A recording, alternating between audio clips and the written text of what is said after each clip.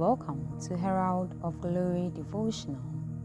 Today is Monday, May 2nd, 2022. And the Lord's Word says, enjoy the Christ life. John chapter 10 verse 10 reads, the thief cometh not but for to steal and to kill and to destroy.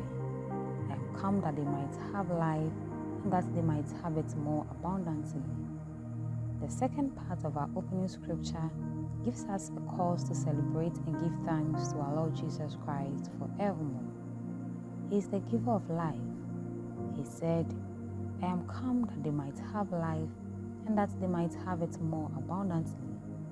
This is what makes Christianity what it is.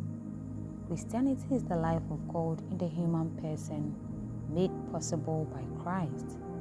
That's a miracle, which is why Christianity is not a religion. Far beyond that, Christ brought us another kind of life to live. Hallelujah. The New International Version puts our opening verse more appropriately.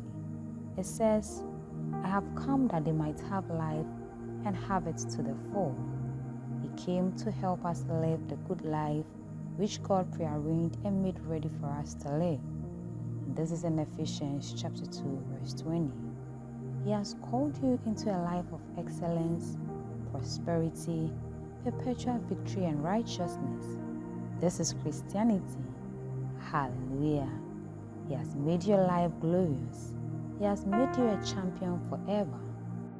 Pastor says, let God's truth find expression in you. Be bold about the word of God. Dare to believe the word and declare, I'm a success forever.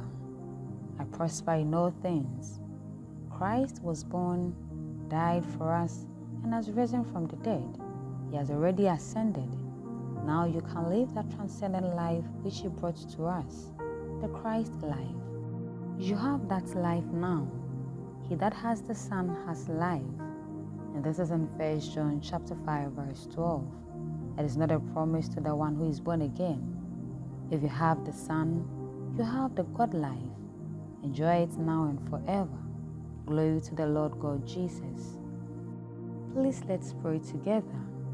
Dear Father, thank you for the life you've given me in Jesus Christ.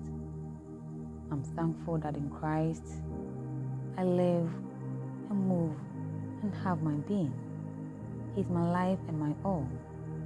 I declare that His glory, grace, and righteousness are continually manifested in and expressed through me.